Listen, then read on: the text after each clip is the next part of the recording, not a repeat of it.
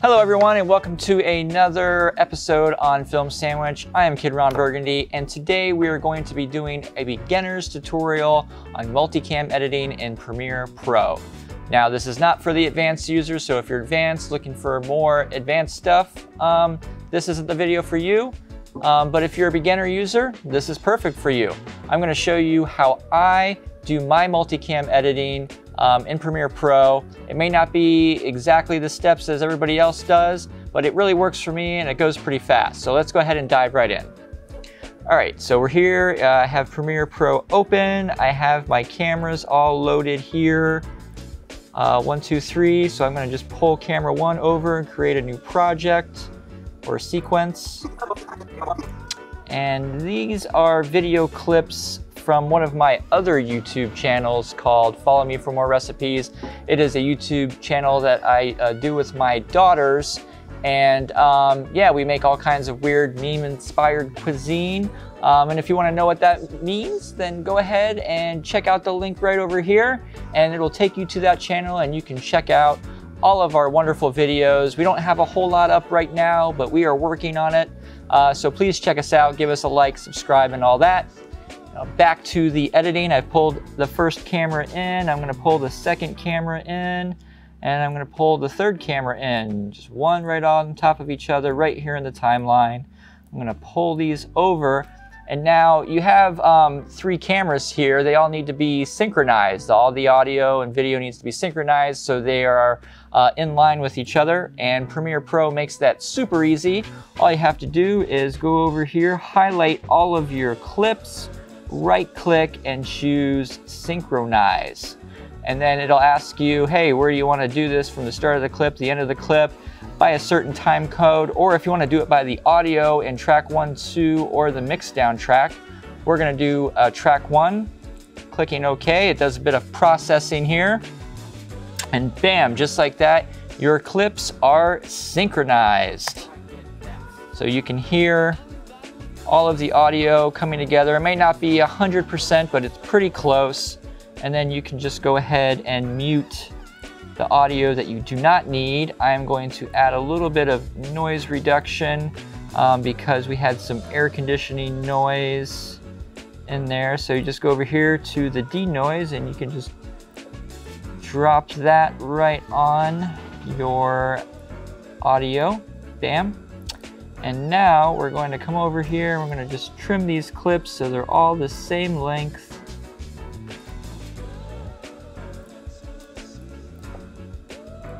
Just like that. All right.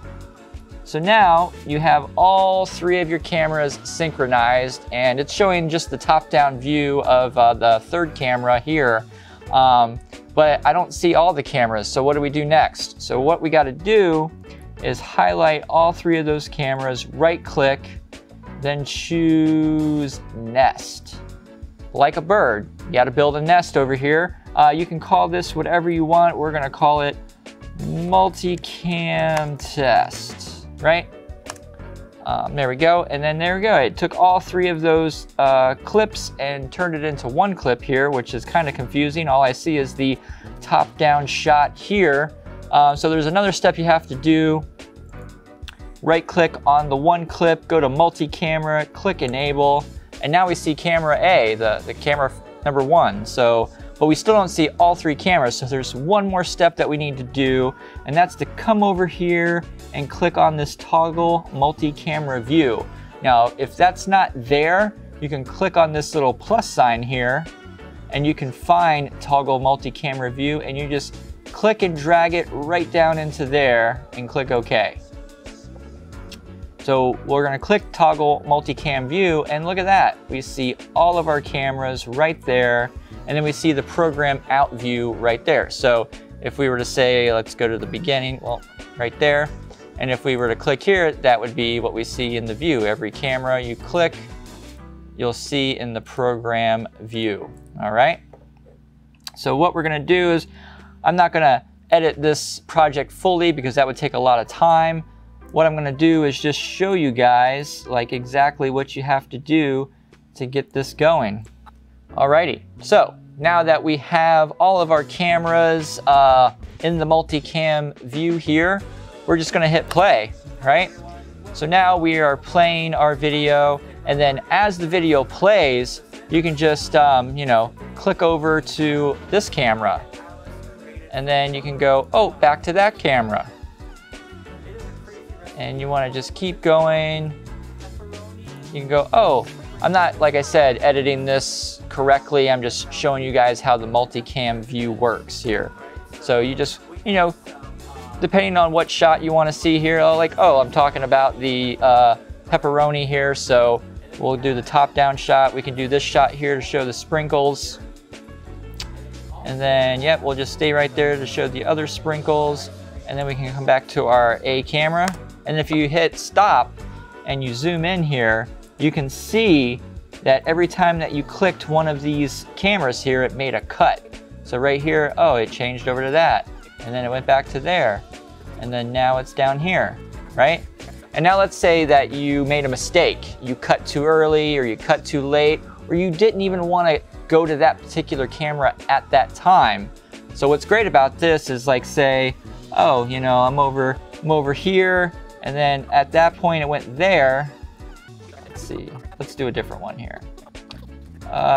We'll say over here, we wanted to cut to something else here. So you can do your cut there, and you can go, I wanted it to be that shot.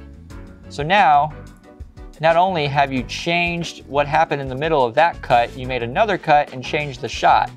Now let's say this shot here, you didn't want that, you wanted it to be this shot. Click there, and it just automatically changes to that shot that you just clicked on. So that's pretty nifty. Now let's say you went too early, you wanted the cut to go a little later, so you can pull that guy over like that, and then pull this one over like that, and now you've changed the timing of your cut to be different. So if you make any mistakes in this, it's really easy to just go back and make a couple adjustments, and you're off and running for the rest of your project. Now let's say that you wanted to do any kind of effects or color correction to the individual cameras themselves. Well, what's good about that is that you can come over here to the multicam test sequence, double click on there, and then it'll bring up your multicam test sequence with all three cameras uncut in that sequence. So now we'll untoggle the multi-camera view. So now if you click your little eyeballs there, you can, you know, see those different cameras. So now let's say, oh, I wanted to do a little bit of color correction or color grading to this particular clip. So we're gonna go here, Lumetri color, put that right there, pull that stuff over so I can see it. I'm working on a tiny little laptop screen here, so bear with me. And then we're gonna go basic color correction. We'll bring up some of the whites there. We'll bring down some of the highlights, bring up some of the shadow a little bit, give it a little contrast, give it a little bit of saturation. And then we just made a change here. Now that's not a drastic change, so on the other camera view, we're gonna just change that to like black and white. So when I go back to the main timeline, you'll be able to see the changing happening. So we're gonna just desaturate that guy. Now it's just black and white. And then this guy here, we'll do a little bit something more extreme. We'll just get extreme on the color and the sharpening. Well, maybe not the sharpening. A little bit on the vibrance, a little bit more on the saturation, just so you guys can see the difference here. Obviously, you wouldn't do this in real life unless you're just crazy and maybe you were just very artistic, but anyways. So you can see here now that I've made those changes to those individual clips in the other sequence. You can see here now that they're changed here. And you don't have to go to every cut and add your color correction, which is a big time saver. So now, you know, we're just gonna go through here, and you can even do this. You can go and just make some cuts throughout here, and then you can go, oh, I want, toggle that again, I want that to be this camera. And then you'll come over here and I want that one to be this camera. In case you already know where you want your cuts to be for each camera, that camera. So now you see these changes here. That is how easy multicam editing is in Adobe Premiere Pro 2021. All right, and then when you're done, you just put your in and out points there, just like you would any file. Hit the export. And we're just gonna send that right there. And all that looks okay. And I'm just gonna click the export button. And there you go, you're exporting. That is the easiest multicam setup I've ever done. I mean, I've done it for a while. I did it in Sony Vegas before. And it was really hard because whenever you wanted to add color correction or anything, you had to go to all the individual clips for some weird reason. Even in Premiere Pro, if you would add it to your sequence, the sequence that has all your clips, for some reason it just wouldn't translate to the main sequence that you have all your cuts in. So anyways, it's gotten a lot easier. I love multicam editing. I do it all the time for my wedding videos. I'm usually shooting 3 cameras, so it really helps me out. I want to thank you for watching. Please go ahead, if you like this video, click the like button, give it a share, and if you really like what you see here on the channel, go ahead and give us a subscribe and click the notification bell so you're always alerted to all the new videos that we have. Thanks again for watching, and have a great day.